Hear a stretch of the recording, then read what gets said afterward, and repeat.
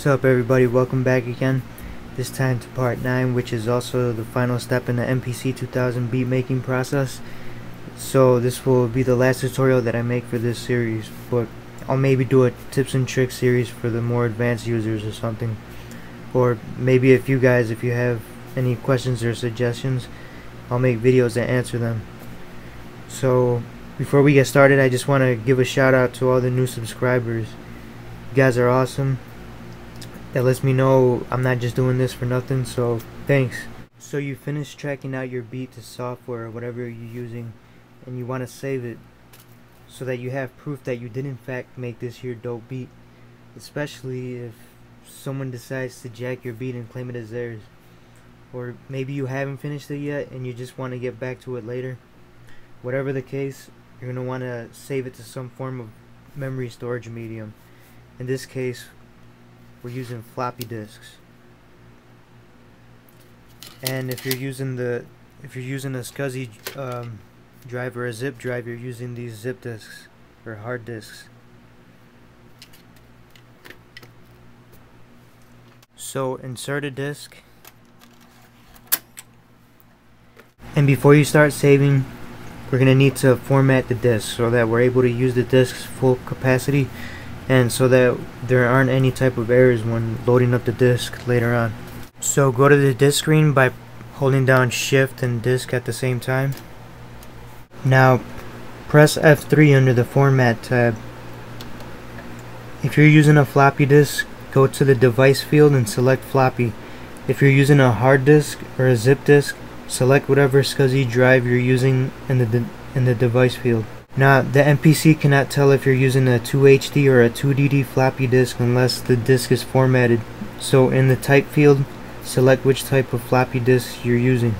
You can also check what type it is if you don't know by looking at the little slider, or sometimes it's printed in the corner somewhere of your floppy disk. The HD stands for high density and the DD stands for double density. I don't really know the specifics behind them, but I believe the HD floppies hold a little more memory. So anyway, once you have selected the device and type, press do it. Pressing do it again will erase it completely, so make sure you have a blank disk, or make sure it's a disk that you want to erase if it has stuff saved on it already. So now it's formatting. Now when you're using a zip disk, the disk space is usually divided equally into 4 partitions. For example, if you're using a 400 megabyte zip disk, each partition space will have 100 megabytes and will be categorized alphabetically from A to D. So hit the format key and go to the parts field, and since in this case I'm using a 100 megabyte zip disk, I'm just gonna leave it the way it is right there. If you have a higher megabyte zip disk, then you can like partition it. So if you, like I said, if you have like a 400 megabyte zip disk, you would maybe want to do A through D, and you'll have like 100 megabytes per partition. But we're just gonna leave it like that. And so hit, and you would hit do it, but I'm not gonna do it because I'm using my MPC startup disk. So just hit do it, and it'll format your disk, and just go back to the load screen. Alright, so now we're gonna save. So go back to the disk mode screen if you haven't, and hit F2 under save.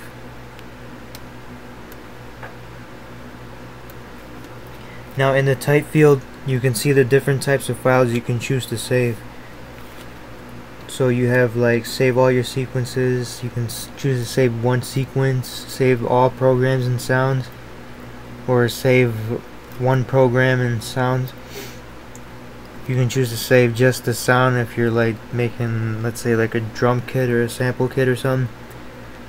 And that's it. And then so go down to file. Here you can pick a specific file or files to save. So this is where all your sequences will be at. from your beat that you recorded.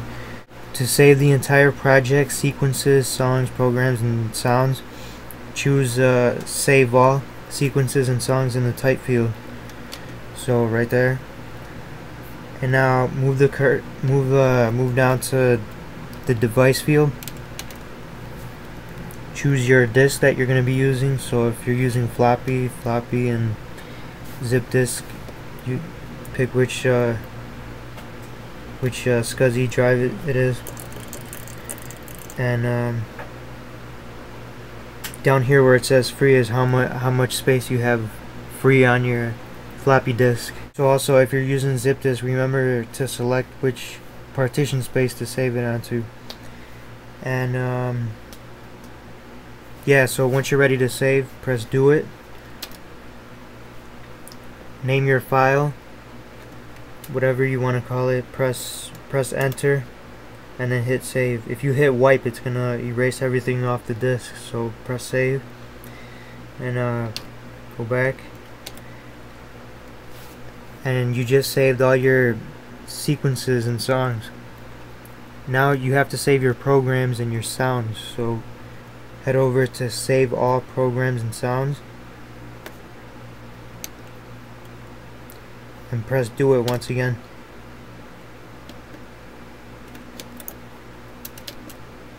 And right here on the save field, make sure that it says with sounds, and down here make sure that it says that you have yes selected. Otherwise it's gonna leave copies of your of the sounds that you have, and by selecting yes, it'll replace any of the same sounds that you might have. That way you don't run out of room on your disks. So then name your file and hit save.